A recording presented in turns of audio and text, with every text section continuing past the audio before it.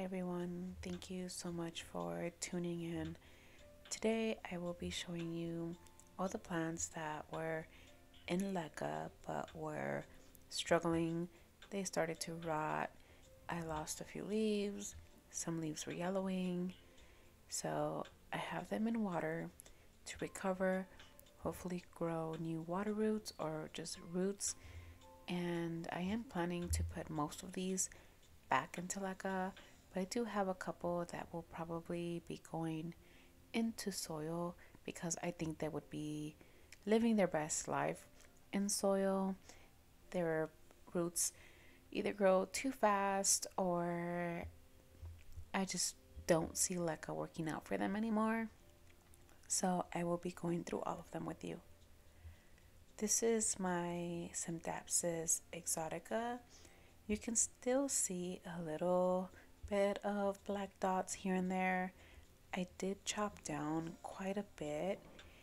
I put it into LECA and it was okay. It gave me a few new leaves, but the leaves also started getting crispy at the tips and it just really didn't do much. Every time I would check up on it, I could smell rot, and this one will probably be going into soil. I think that it will be happier in soil. So that's the deal with this one.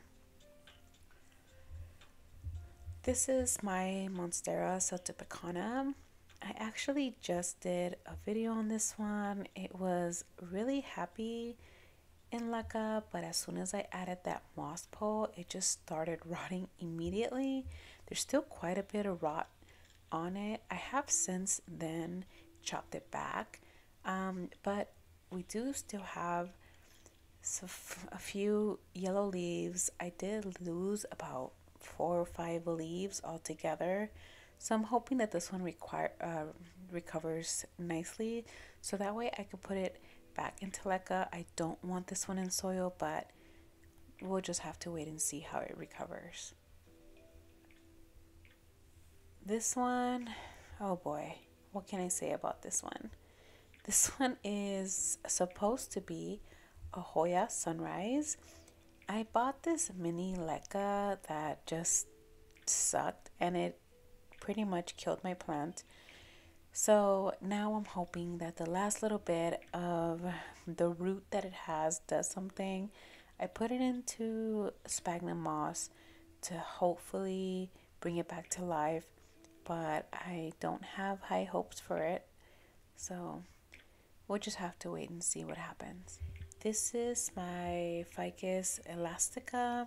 So this one was actually thriving in LECA, but it got too big for its pot and I didn't have a bigger net pot to put her in, so I just stuck her in a pot with no draining holes and just put a reservoir with I screwed up royally and it started rotting immediately.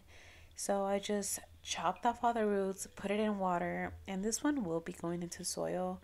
I think it will be happier in soil, and I'm probably just going to toss it outside and let her live her best life out there. This is a cutting of the same plant. I saw someone on YouTube grow roots from a leaf, so I just stuck it into perlite and hoped for the best. I'm probably just gonna stick it in soil and see what happens. So this philodendron micans is not actually struggling. I did bring it home and it was potted in soil, so I took off as much soil as possible, stuck it into water to allow the roots to grow water roots, so that way it gives it a better chance at thriving in LECA. At least that's the way I do it. But as you can see, it looks like it's growing water roots. I don't think we're going to have an issue with this plant, so I don't think the camera is picking it up quite well, but you can see the white little tips at the end of the roots, and those are water roots. It seems pretty happy. It looks a little busted. That's how I got it from the nursery, but it has grown. three new beautiful leaves. Well, it's grown more, but these are the more prominent ones. And they're just absolutely stunning. I love the texture. It seems to be happy. And I cannot wait to see it live its best life in LECA.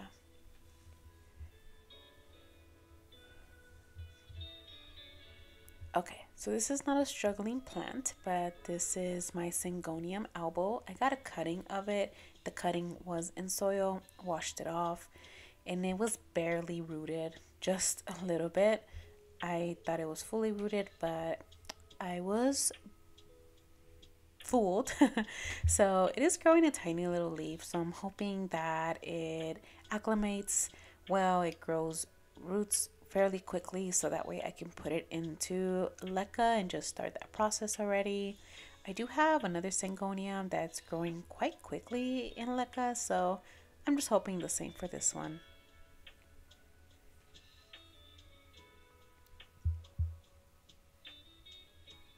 So these are just a bunch of cuttings of my Marble Queen pothos, and I stuck it in here for a friend that she killed her plant in soil, and I told her, hey, just get one in water and she's gonna live happily there. And she is growing new little baby leaves, so I just wanted to show that this one is growing super happy in water. And here I'm just going to rearrange my plants to the order that I had them. Thank you guys so much for sticking to the end. I appreciate you so much, and I will see you on the next one. Bye.